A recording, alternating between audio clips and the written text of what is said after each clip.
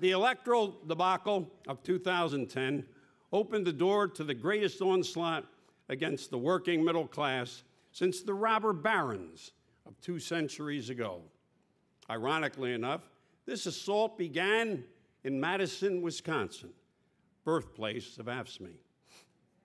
In debt to the corporate interests that funded his campaign, Wisconsin Governor Scott Walker said it was all about the state budget.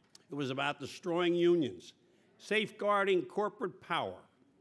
But make no mistake, it's a national fight. We cannot forget what's happening here in Washington. The House of Representatives passed the Paul Ryan budget. Oh, he deserves a little more than that, guy. This would gut Medicare and a host of programs that the working people rely on in good times and bad. They did this in order to finance more tax breaks for the wealthiest members of our society.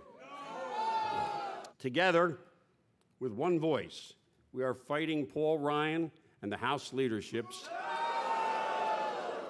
reckless budget and saying this will not stand, this will not pass, Brother Ryan.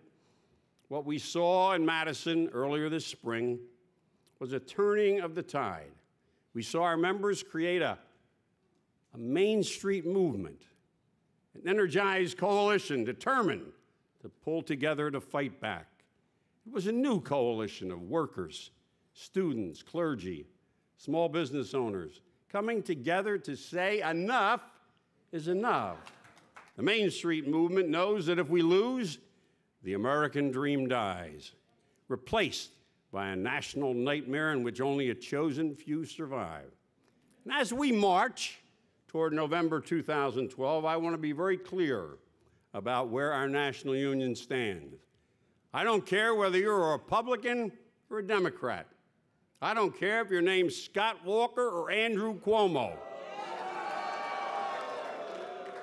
If you stand in the way of the Main Street movement, if you try and privatize prisons and push to scale back retirement security, if you cut taxes for millionaires and create corporate tax loopholes, we will not be silent, and we will fight for workers' rights for as long as it takes to win.